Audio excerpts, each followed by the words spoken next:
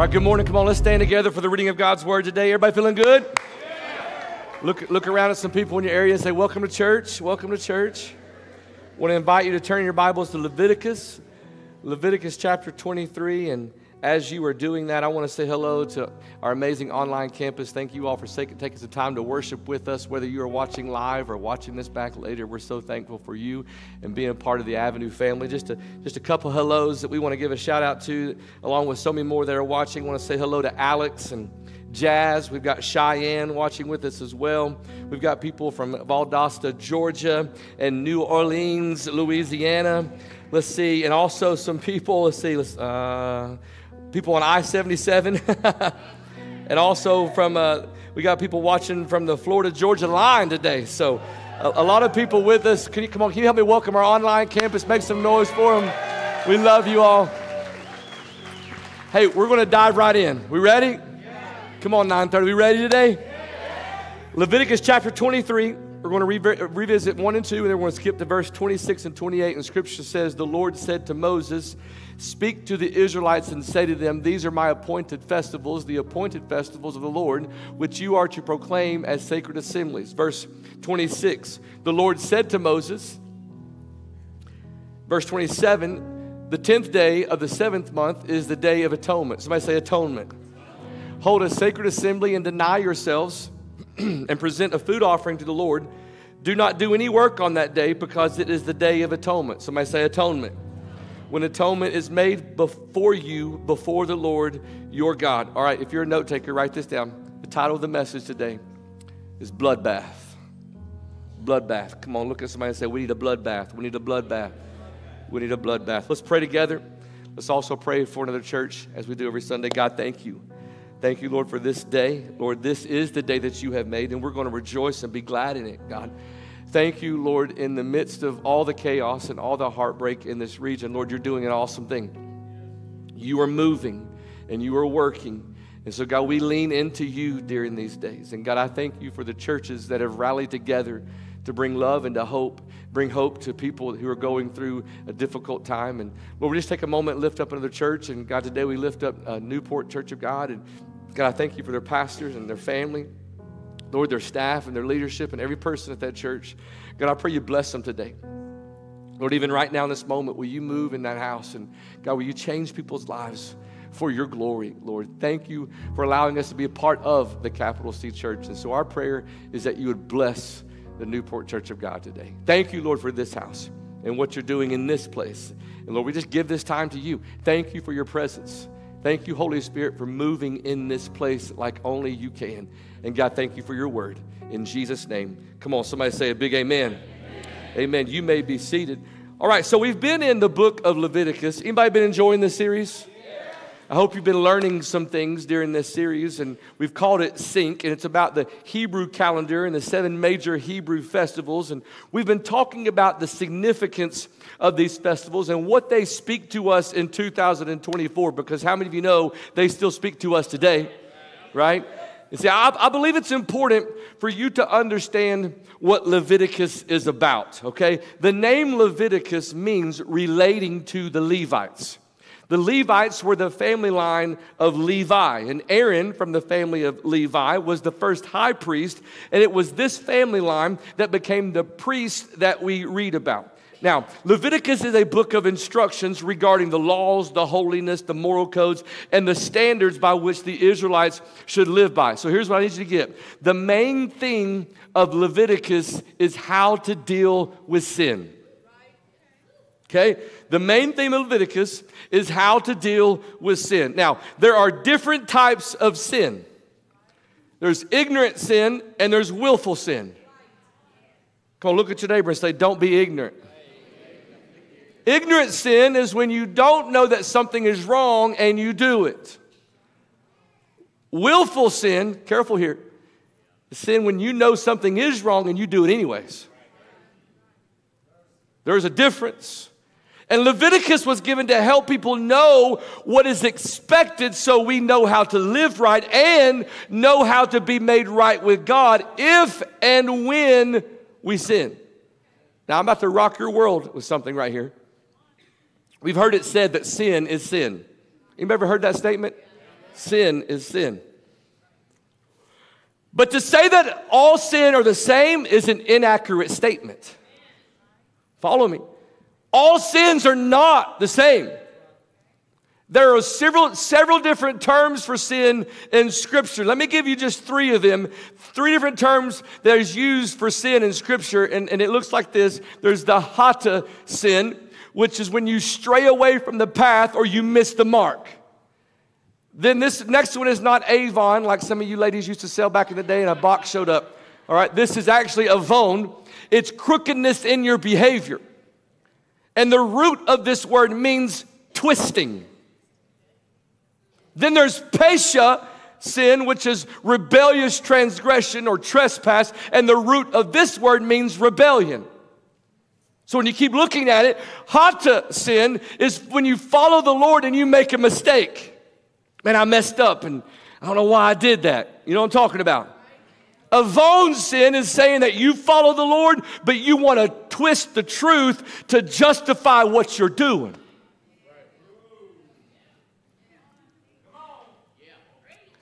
Pesha sin means that you say you follow the Lord, but you're in complete rebellion to His word.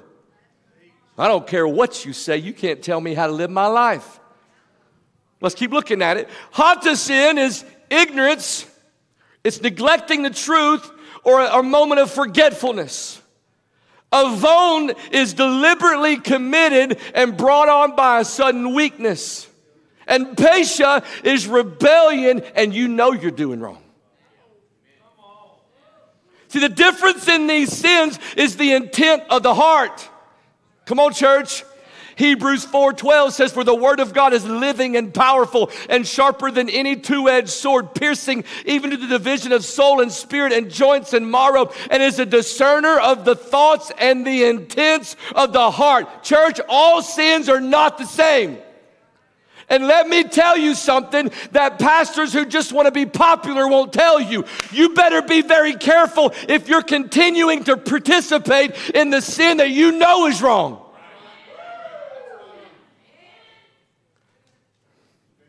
Knowing that you're sinning and the mindset of I'll just ask for forgiveness later will put you on a fast track to hell.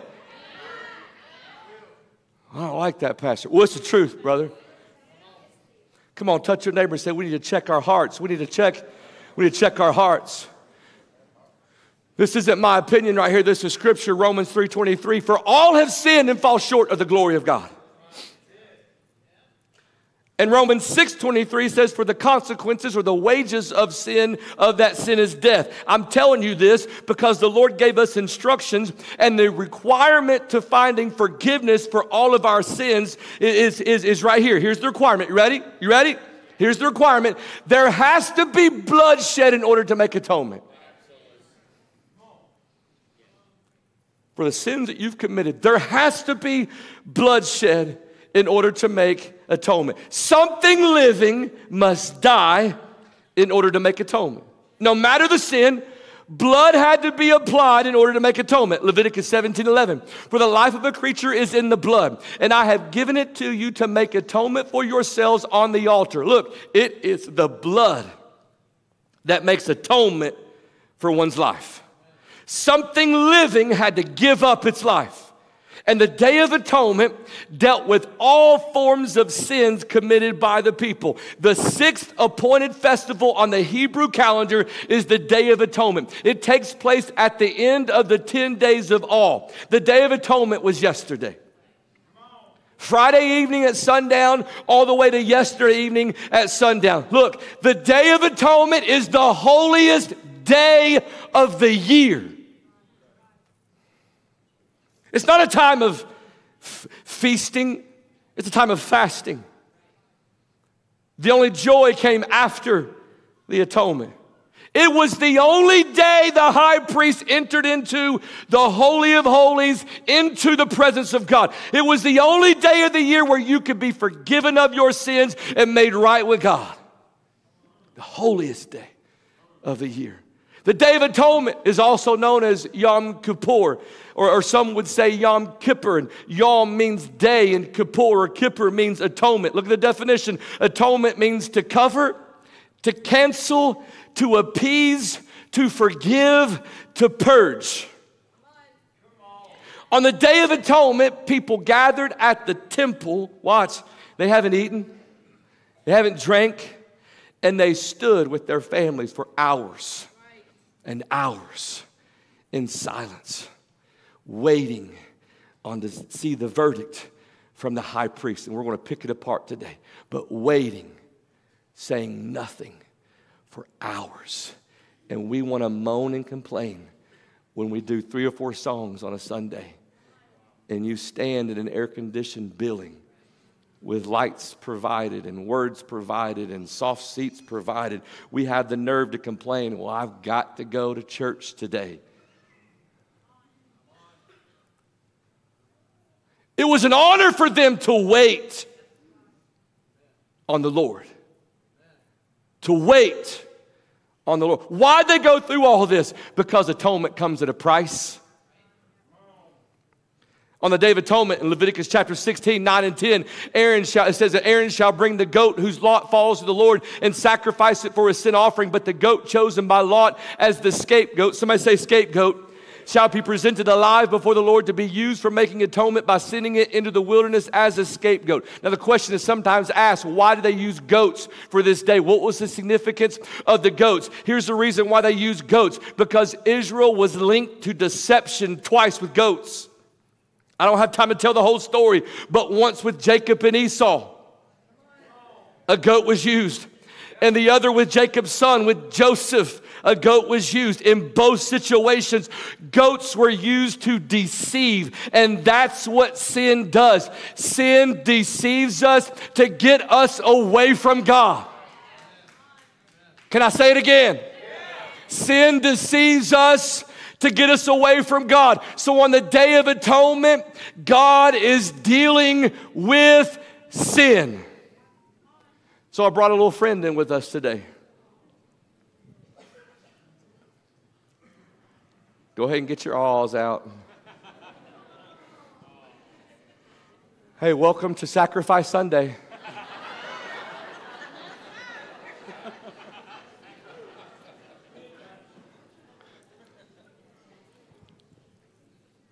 So watch how this unfolds. The high priest would have 2 identical goats on the Day of Atonement. One was chosen as the sacrifice, and the other was chosen as a scapegoat. Somebody say scapegoat. So God established a priestly system where animal sacrifices were made. The blood of an animal would be shed so that we could find forgiveness for our sins. Here it is. Something had to die and blood had to be shed for there to be atonement.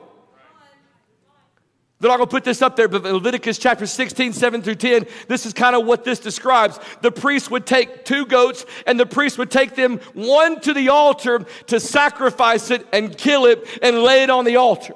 You with me, church? That priest would then wash at what was called the laver, and he would come into the inner courts with the blood. He would make his way eventually into what's called the Holy of Holies. At the mercy seat of God. This was the mercy seat of God. The Ark of the Covenant. There's a lot to that we could talk about. I don't have the time to tell you. But this was the mercy seat of God. The Ark of the Covenant.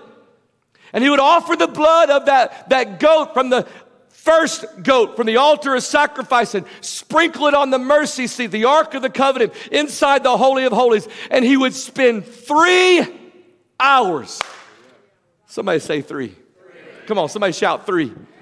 He would spend 3 hours in pitch blackness, praying for mercy.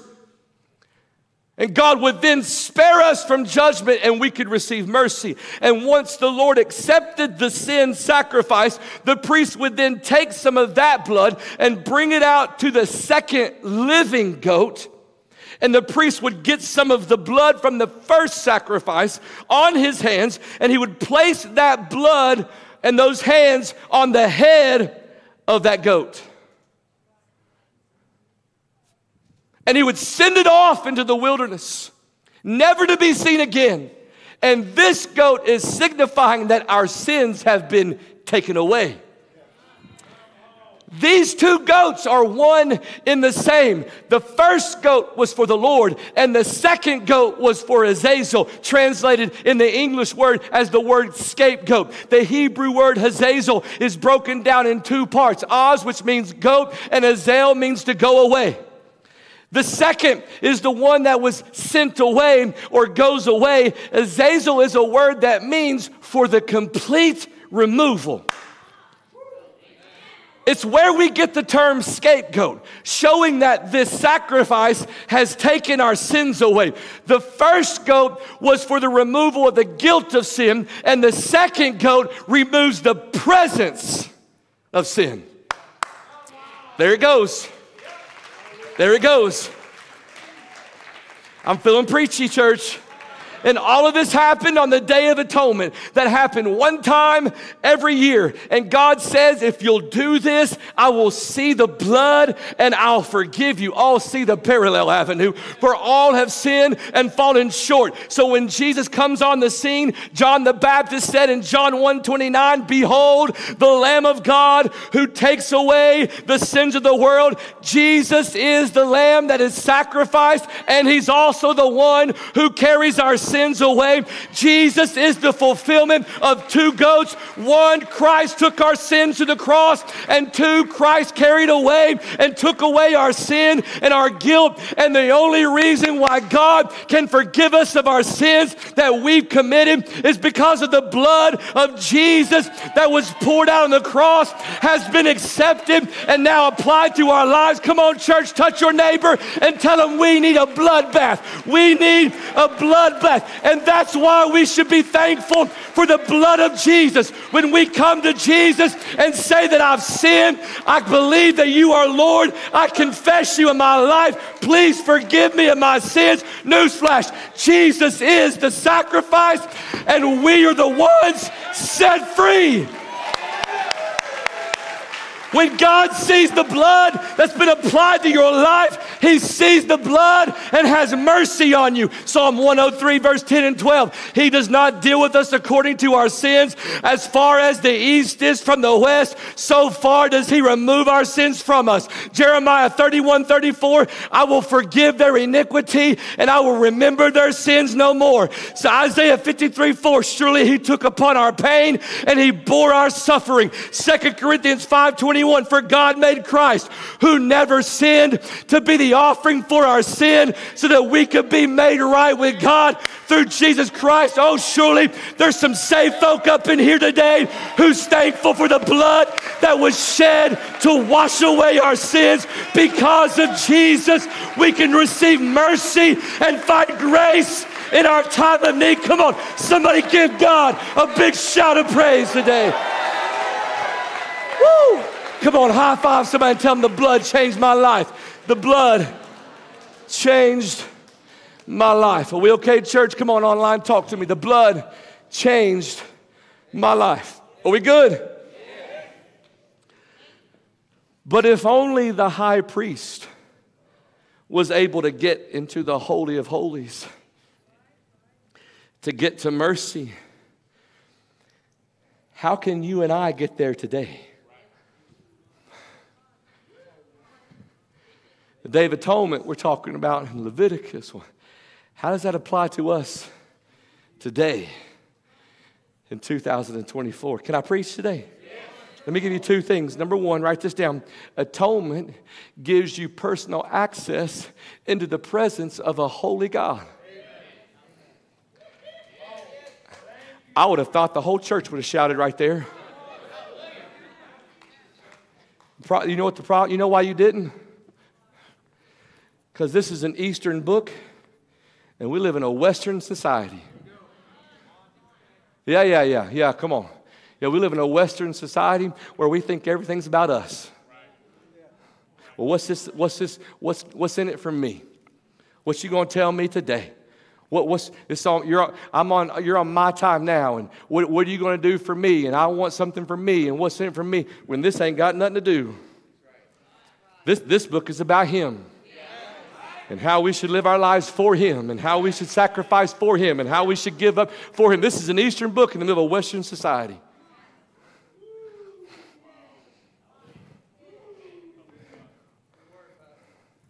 So I'm going to say it again. Number one, atonement gives you personal access into the presence of a holy God.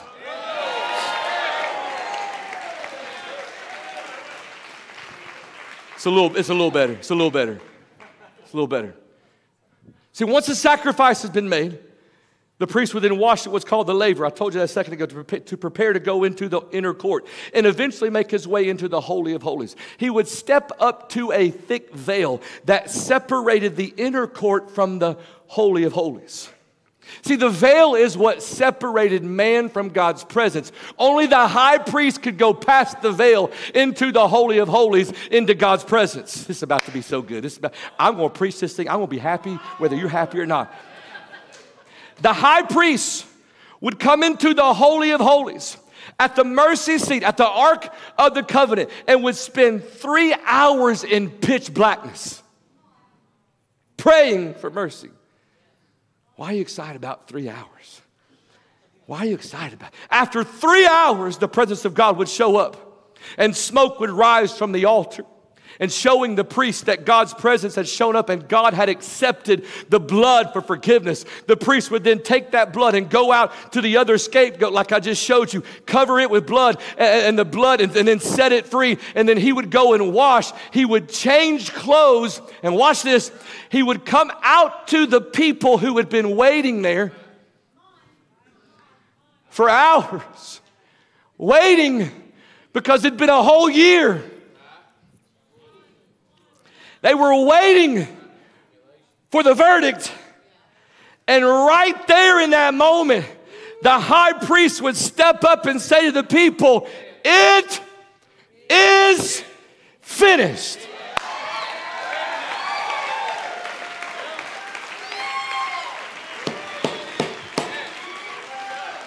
Hebrews chapter 9, 11 and 12. But when Christ came as high priest of the good things that are now already here, he went through the greater and more perfect tabernacle that is not made with human hands. That is to say, is not a part of this creation. He did not enter by means of the blood of goats and calves, but he entered the Holy of Holies, the most holy place, once for all by his own blood, thus obtaining eternal redemption. Oh, see it, church.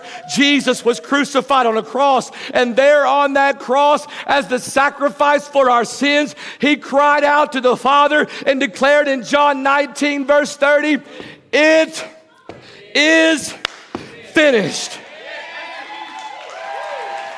Then he breathed his last breath.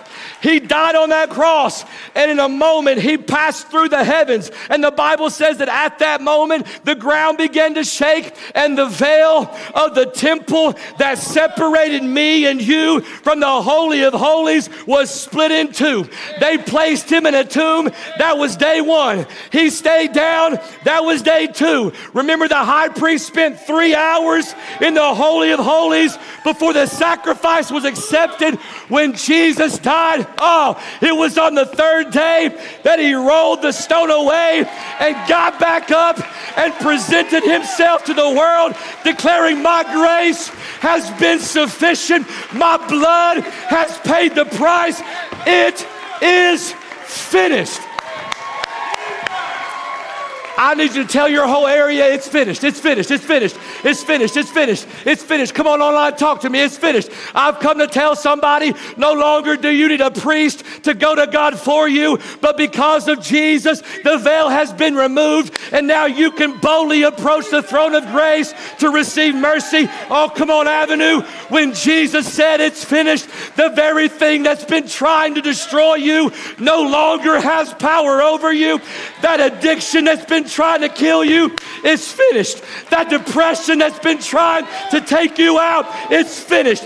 That fear that's been trying to ruin you, it's finished. Sin no longer has control over you. It's finished. Jesus finished the work of the cross so you can have access to God and step into His presence and find freedom and joy and forgiveness and hope and strength and victory for your life. Oh, come on. Now would be a good time for about a 15-second praise break because you're thankful for the blood of Jesus. Woo! Come on, somebody give God a shout of praise today. I need you to get up and high five 7 people and tell them, well, you need a bloodbath. You need a bloodbath. Come on online, talk to me. You need a bloodbath. Anybody glad that because of Jesus, there's no power in hell that can stand against God's presence in your life? Somebody shout, because hell has been defeated. Woo!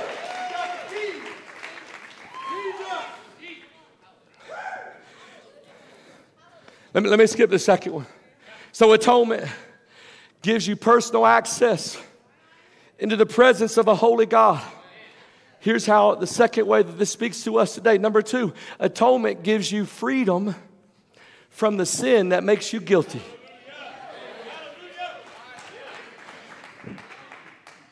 Gives you access into the presence of a holy God. And atonement gives you freedom. Somebody shout freedom. Freedom.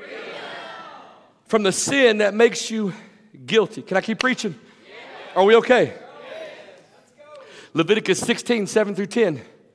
He's to take the 2 goats and present them before the Lord at the entrance to the tent of meeting. He's to cast lots for the 2 goats, one for the Lord and the other for scapegoat. Aaron shall bring the goat whose lot falls to the Lord and sacrifice it for a sin offering. But the goat chosen by Lot as the scapegoat shall be presented alive before the Lord to be used for making atonement by sending it into the wilderness as a scapegoat. Now let's fast forward to the time when Jesus was arrested. He's about to make atonement for the whole world. He's been arrested. John chapter 18. Pilate brings him out and says, what is truth? And with this, he went out again to the Jews gathered there and said, I find no basis for a charge against this Jesus. But it is your custom for me to release to you one prisoner at the time of the Passover. Do you want me to release the King of the Jews? They shouted back, no, not him. Give us Barabbas.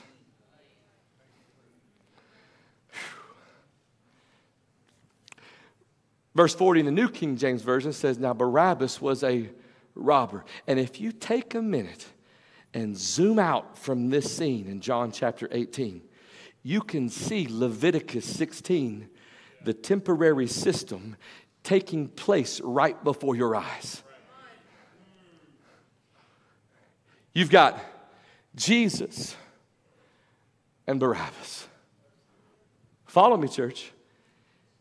You've got this Jesus, the Lamb of God, standing next to Barabbas, the proven criminal. One will be sacrificed and the other set free. So Pilate says, I know it's your custom to release a prisoner on Passover. So what do you want me to do? And here we have Jesus, the Son of God, and Barabbas, a known criminal. Watch this, church. Barabbas is actually referred to in Matthew chapter 27, verse 17 as Jesus Barabbas. Barabbas' name means the son of a father. We don't even really know who this guy is. Just the son of a father. We've got Jesus the Christ, the Son of God, son of the Father, and Jesus Barabbas, the criminal son of a father. And Pilate says, which Jesus do you want? Come on, see it. Which goat do you want? Barabbas, he's a rebel. He's broken the law. Many, many times. The Bible calls him a robber, which is translated as an insurrectionist, which means that he was a murderer. He's a disgusting person. He deserves to be crucified. And they call for Barabbas to be set free, and they want Jesus, the Son of God, to be crucified. Why? What did he ever do to even deserve any of that? All he's ever done is heal and love, deliver and teach and restore. And they shout, no, give us Barabbas. Crucify Jesus. And they arrest an innocent Jesus and charge him as a criminal, and they set Barabbas free. And then we don't hear from Barabbas again. Not even a thank you. Nothing. Barabbas has been convicted for his sins and is given the death sentence, and he deserves it. Yet without even deserving mercy, he discovers that Jesus is going to die instead. Barabbas woke up on a Friday morning expecting nothing but a slow, horrible death. And by the time the end of the day comes, he's at home with his family to celebrate the Sabbath. Come on, get this, church. We are clearly intended to see ourselves in this Barabbas, destined for death, but finding freedom and life through the death of a Savior. Jesus was found guilty of nothing, so you could be innocent of everything. Oh, my goodness. And there stands Jesus, the King of the universe, knowing that God had to treat Jesus like a criminal so he could treat Barabbas like a son. And it hasn't changed. God had to crucify Jesus like a criminal so he could love you like his family. Jesus, the Lamb of God, is taken away to be sacrificed while Barabbas is set free. People did not set Barabbas free. God had already planned this thing out. It had to happen this way. And when you zoom out from this scene, we realize that we are Barabbas. Jesus took our place so we could be set free. We're the ones that truly deserve a criminal's punishment, but Jesus took our place, and that's why the Day of Atonement is the holiest day of the year.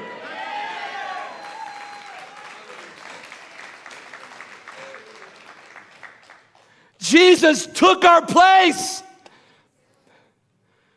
so we could be forgiven. Please hear me, church.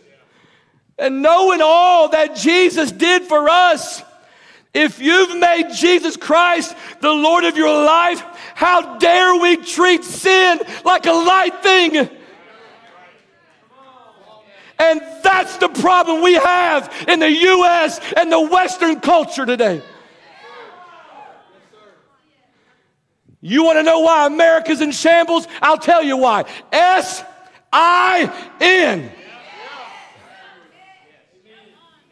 No, it's Trump's fault. No, it's Harris's fault. No, it's Biden's fault. No!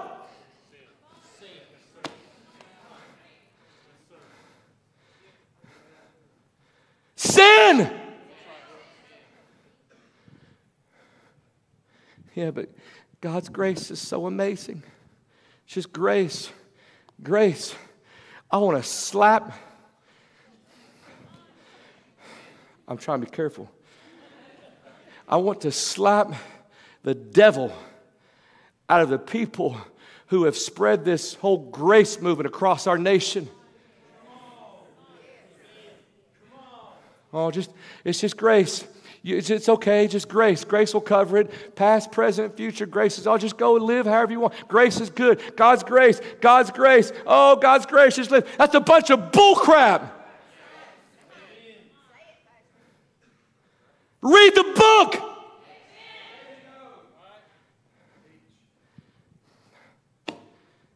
How dare we treat sin like a light thing? What a slap in our Savior's face. To know what we're doing is wrong and continue to do it anyways because we're so selfish in our desires. That's why families are going to hell. That's why our America needs revival, because it's going to hell.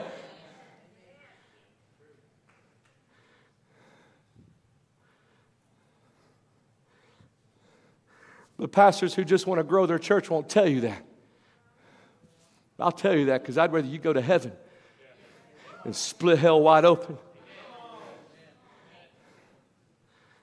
Hebrews 4:16. Let us then approach God's throne of grace with confidence so that we may receive mercy. You know what mercy is? It's not getting what you do deserve. So you can get mercy and find grace. That's getting what you don't deserve. To help us in our time of need. You need to understand something happening. Grace is not provided so you can continue in your sin and live however you want. Grace is there so if you do sin, you can come to God and find mercy to be set free from your sin.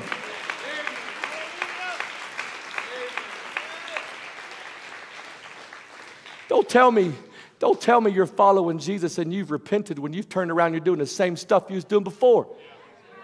You ain't following Jesus, you're following yourself. You just feel better about it.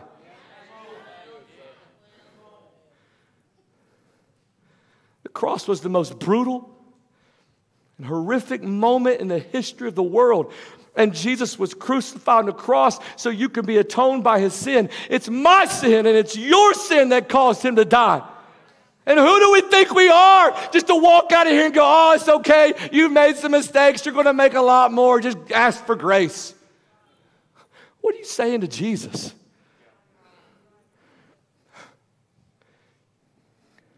Ephesians 1:7.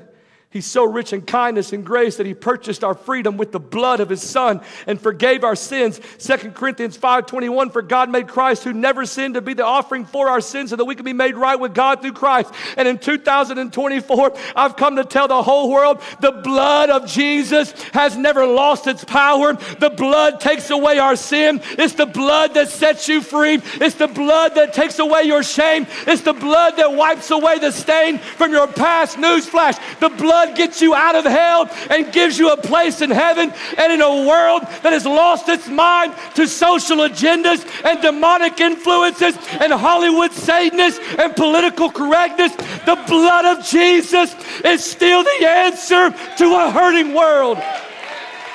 What can wash away my sin? Nothing but the blood of Jesus. What can make me whole again? Nothing but the blood of Jesus. Come on, church, somebody give God a praise because you're thankful for the blood of Jesus.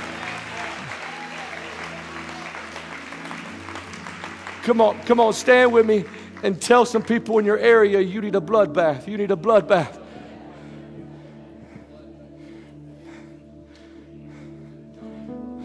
Hey, church,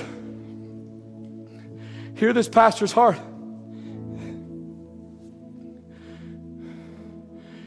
Don't you dare walk out these doors and start committing willful sin.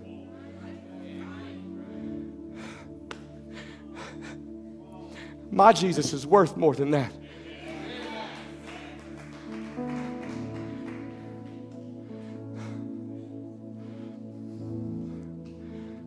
The problem is, America has labeled this thing called Christianity convenient Christianity. You'll pull it out at funerals and everybody goes to heaven. Somebody going through a bad time, oh, everybody's going to pray for you. You ain't talked to God in a year. I need help on a test, or I need help in this, and I know I'll call on God because he's going to give me what I want. Western. It would behoove you to learn the Eastern culture.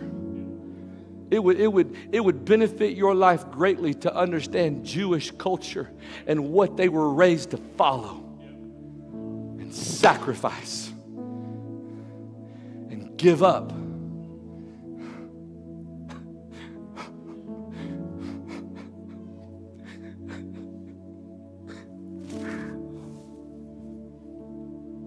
How many of you have had to ask for forgiveness for the same thing?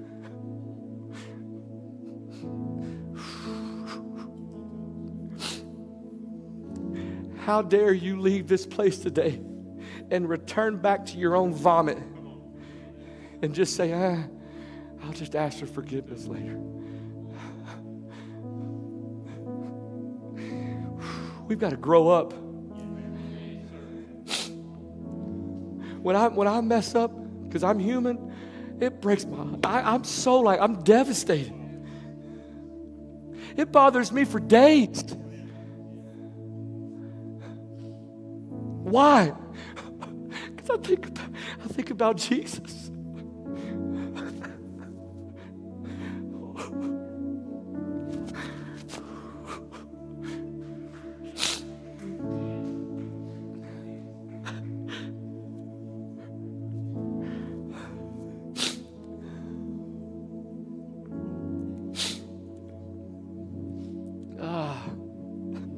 I think about my own kids.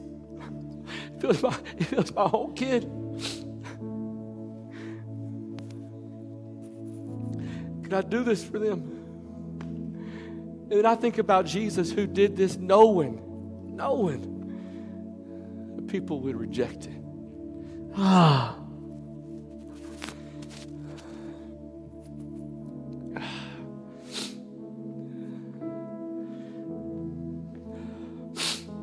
I got to finish this thing. Give me a minute. I got to finish this.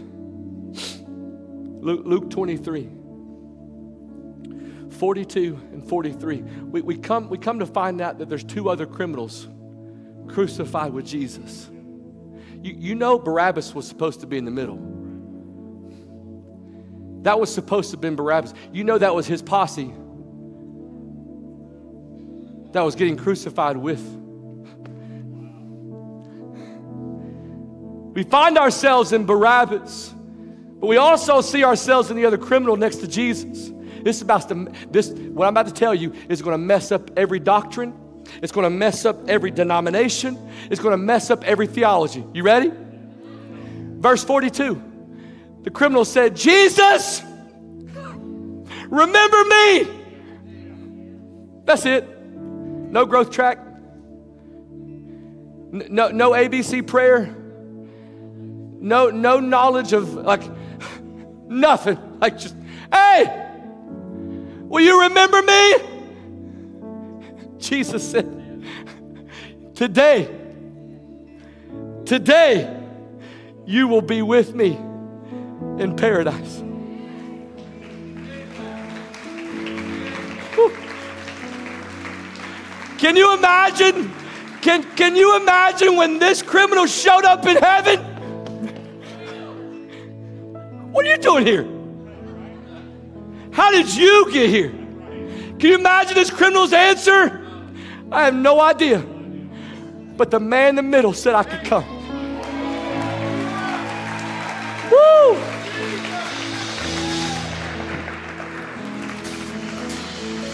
Hey, church, if the criminal hanging next to Jesus can make it to heaven, you can too. Let me land this. Let me land this. It's 11:01. Let me land this. I feel like running right here. The Day of Atonement. Somebody say atonement. There are 365 days in a year. It's nothing earth-shattering. And the Day of Atonement was the one day. Somebody say one day. Was the one day where we could receive forgiveness for our sins and be made right with God.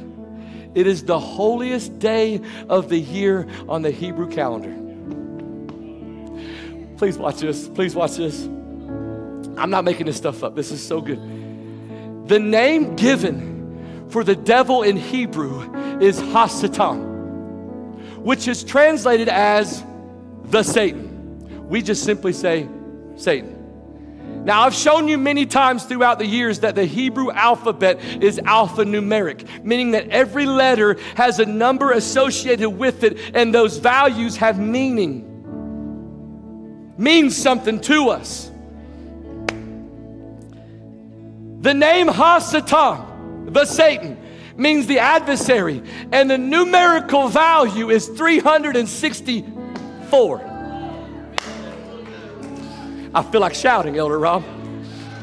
For 364 days out of the year, the devil thinks he has power to accuse us for all of our sins. And the Jews believe that the Day of Atonement is the one day that hell is silenced and his power fails. And I've come to tell the whole world, when we come to God and get a blood bath and get covered by the blood of Jesus, there is no power in hell strong enough to keep us from the love of God. There is no power in hell strong enough to stand against the blood of Jesus. Oh, I've come to tell you that all of hell is rendered powerless because of the miracle working power of the blood of Jesus. Here's the big idea. God sent his son to become the ultimate sacrifice for sin. It's because of the blood of Jesus that we have the hope of heaven. Hey church, the blood has never lost its power.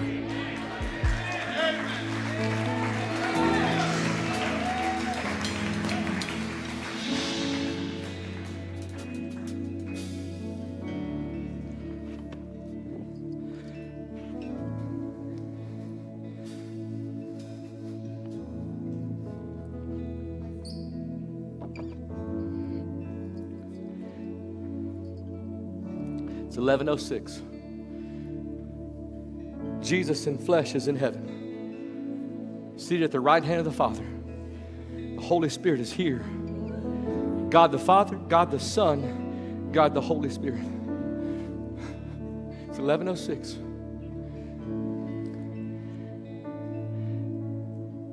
There's a few famous people in this world today that if they were here today, some of y'all would be lining up just to get a picture with them, get an autograph.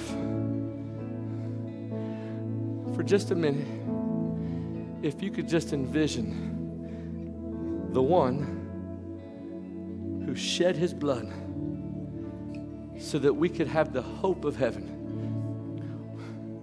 For 4 minutes. For 4 minutes, what would you do? What would you do? For 4 minutes, what would you do? Go. What would you do?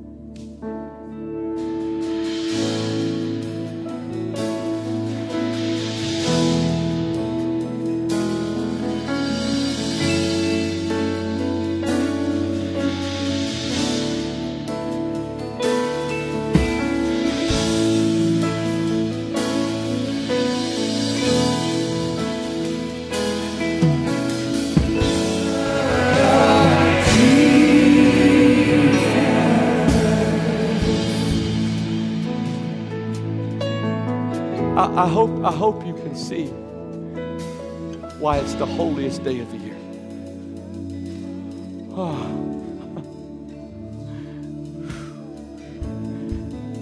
Hey, church,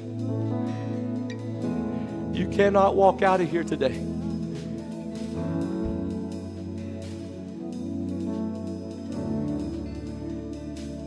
and just continue in your willful sinning.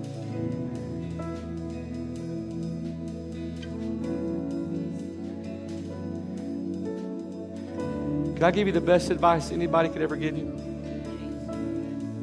You want to change your life? Obviously, Jesus. That's in the book. Read the book.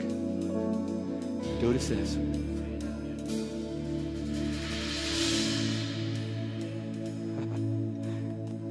Now, in the process of that, listen. There are going to be some things you're going to come across that, like no more pork and like that stuff. Like you got to figure that stuff out. Like that kind of stuff no longer applies. You can have a barbecue pork sandwich.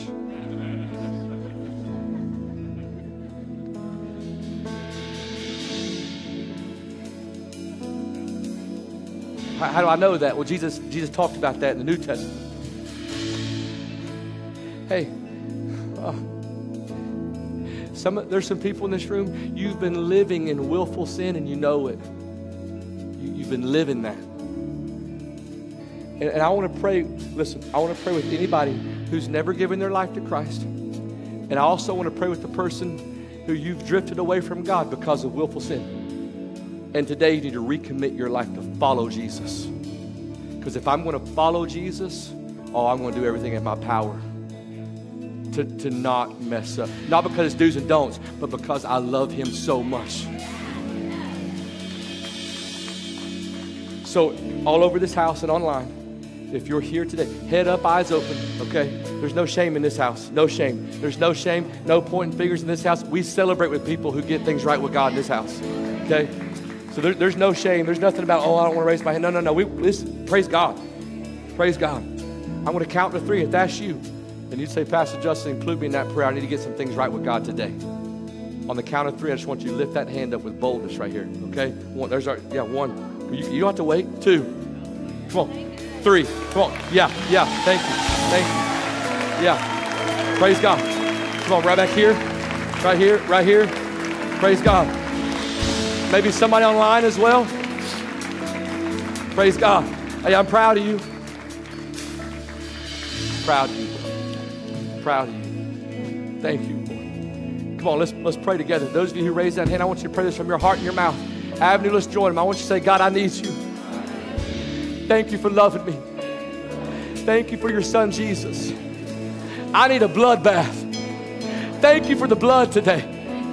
Jesus, I confess you are Lord. Forgive me of my sins. I plead the blood of Jesus. And from this day forward, no matter what, I'm not running from you. I'm following after you. You are my Savior. In Jesus' name. Come on, somebody shout an amen. If this message spoke to you today and you took your next step of making a decision to know Christ, we want to celebrate with you and walk this out with you. Simply click the link in the comments below and a pastor will reach out to you and celebrate the greatest decision you have ever made. At the Avenue, we know that we're stronger together, everyone matters, and you belong here.